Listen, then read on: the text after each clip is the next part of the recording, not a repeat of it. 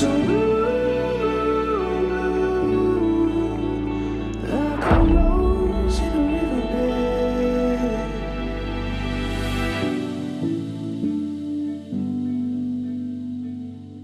Yo, what's up everyone? Welcome back to another video. Today I'm going to teach you guys how to do the falling transition in Adobe Premiere Pro.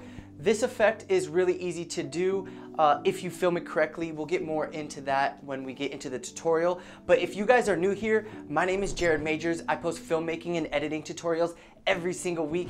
If you guys want to learn about filmmaking or editing, please make sure to go down there and hit that subscribe button, and don't forget to turn on the bell notification. All right guys, enough talking. Let's jump into Adobe Premiere Pro and get started.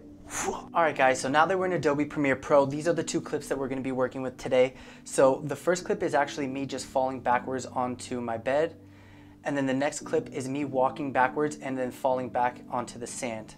So one thing that we have to do to make this effect work is we have to make sure that we're facing in different directions.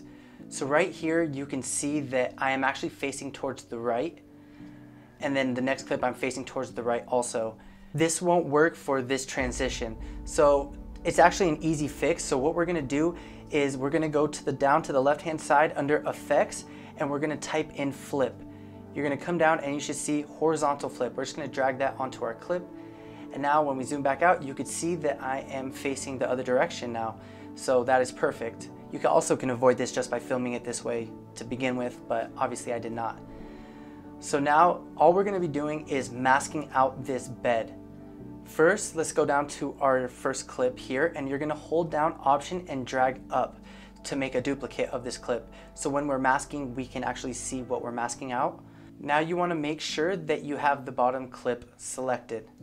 So we're just gonna click on that bottom clip.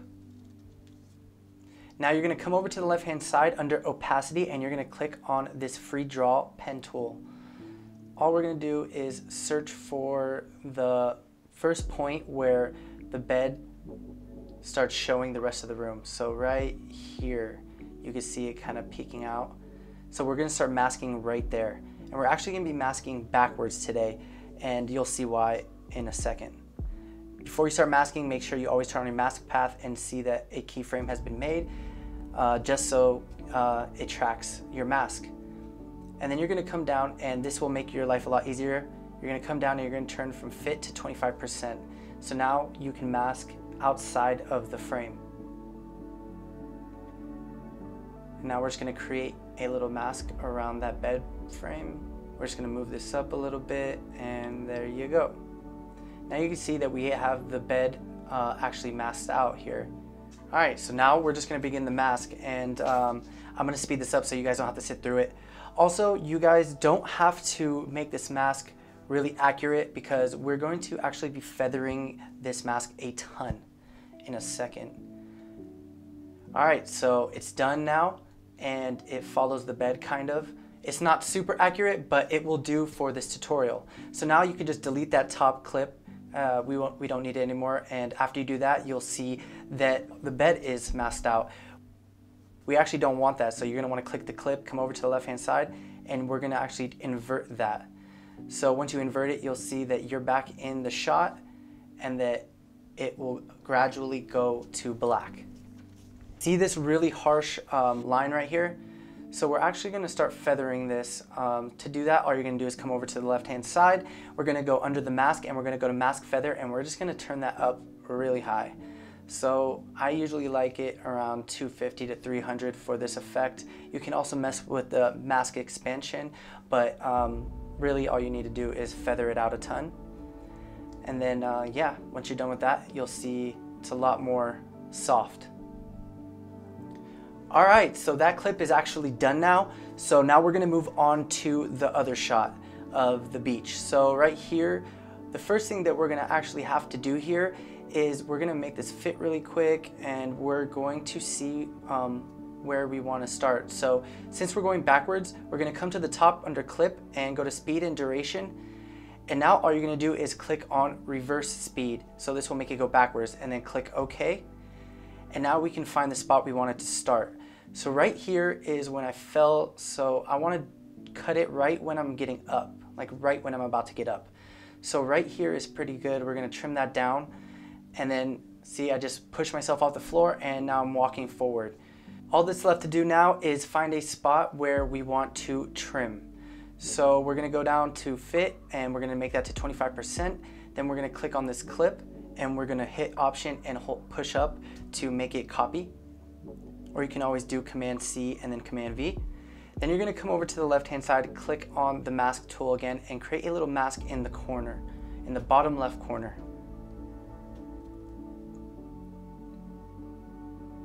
That looks pretty good to me. And now make sure you hit mask path so it creates a keyframe here, and then to get your mask back, you're just gonna click on the mask and it'll pop back into the frame. And now I'm just gonna speed this up so you guys don't have to sit through it.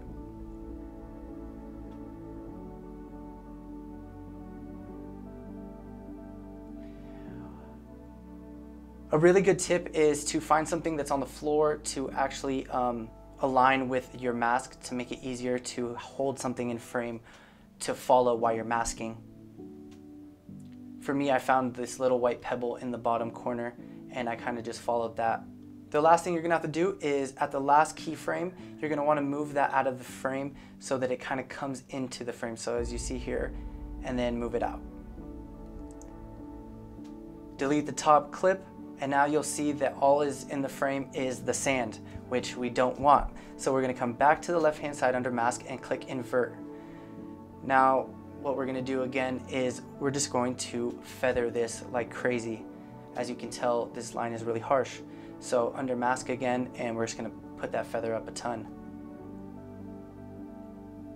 That looks pretty good to me. All right, and now you can tell I just get up. It kind of looks like I'm getting up from the floor. Now all that's left to do is put these two clips together, and that's it. I hope you guys enjoyed.